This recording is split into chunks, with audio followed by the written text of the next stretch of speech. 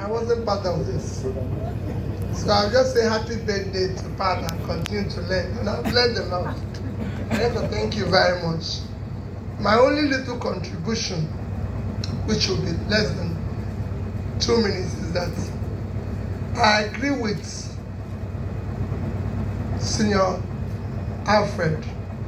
There must be a deliberate government, fiscal and monetary policy to drive what we're talking about today. And I will stand by dismantling corruption. Corruption kills 3 things that makes a society.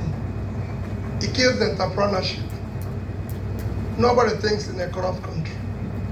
There's no entrepreneur in a corrupt country. Any country where people in government are richer than businessmen, manufacturers, it will not survive. Government people all over the world have lived and established a small business in the UK. Every year, I get a letter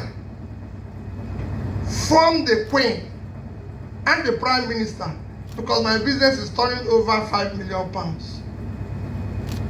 In my place, in all my business in Nigeria, I've been gotten a letter from a local government chairman. It doesn't care. When I was a governor, and I'm happy because Karis is here.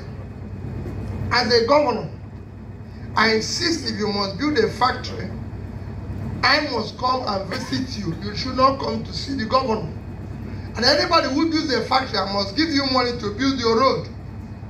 Innocent built factory, I laid foundation for that factory.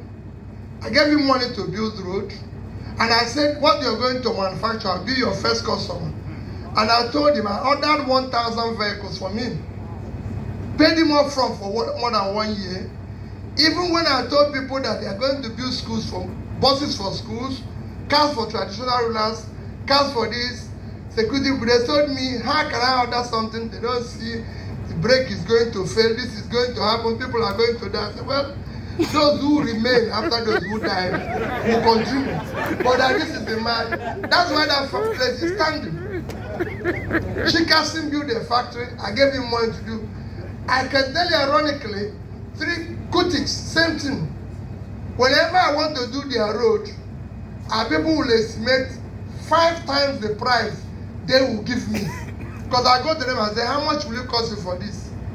Like Kutis, while our people estimated 200 and something million for his road, he gave us only about 40 something million. And people say, oh, he's not an engineer. I said, the man who needs the road gave us 40. We don't need the road. You are taking his 200 and something thousand. Why don't we give him 40,000? If he wants for that road is still standing. The one we are doing for 200 and something have all failed. So, government, we must dismantle criminality. It kills professionalism. Nobody is a professional. You saw my text my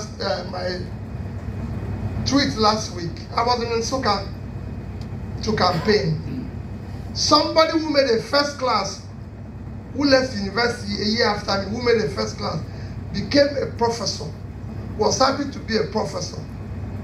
His salary in 2010 is the equivalent of $2,700. His same salary today cannot buy $250. He bought a car after lecturing for 1 year, but he cannot even buy a tire today. And he was asking me if he can become SA to a member of House of Rep that I came to campaign for. And I said, how? He said, he's paid 400,000. The SA to the man is paid 12 million. No country can survive with that.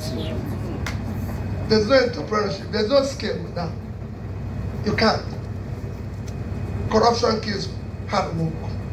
So we must dismantle the corruption and get people for their talent, their skill, their energy to earn what people's talent and hard work must give them the opportunity. And I believe that what we're listening here will work. But we also need to get government involved. What we're saying here now, there's no government person involved. They don't listen. They don't go for lecture. I've been in that space, so I can tell you, nobody in government goes to where they lecture. It's a waste of time. Again, they go to where they party. Simple. Oh my gosh. And no country works like that. They should be listening to the skills. They should be respecting the Koskaris, the friends, the everything. The keynote speakers from the states, you know what it means. People come to visit you. Government people, governors invite you. Yeah, no, you go and make for governor, queue up, stay in their waiting room for hours. Hi guys, today is my birthday, celebrating 67 years. I've never had a birthday as good as this. First, this is my good friend. It's also his birthday. Everybody knows him, Dr. Pat Utomi. He's celebrating 68, I'm celebrating 67. 1 year young, older than me. And I've met Your Excellency, obviously Dr. Peter Obi. Mr. Doctor. You know, people call me doctor also. You know why? Because you create an impact. That's what doctors are meant for. I think if there was an accolade bigger than doctor, you should be called. Because to say that we are very proud of you, but I do mentor a lot of youth. You know, that's one of my passion, to create impact. I have a foundation and mainly investing 1% of my revenue into youth development. So I want to say something to the global youth. Just tell them about the future of Nigeria and the whole world. Well, I've always said that the greatest asset of Nigeria today is its youth. Yeah. They're very energetic and very talented. All they need is a critical government support to be able to live in an environment to develop their talents, apply their energy and everything. And that is why, for me, governance should be focused on them. Great. That is the people we're going to use because they have the productive age. So when we talk about production to consumption, this is the age of production. And they have what it takes to do it.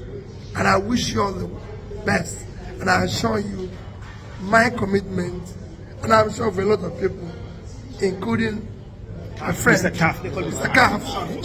I'm sure with Mr. Mustafa, is to create that environment for that participation. Thank you very much. This is what I tell you about Africa. There's a lot of hope.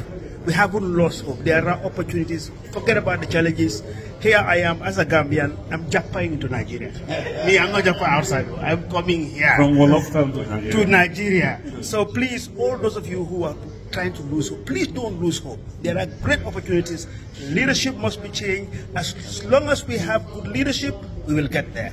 Thank you very much, Your Excellency. Thank you. Thank you very much, Pat.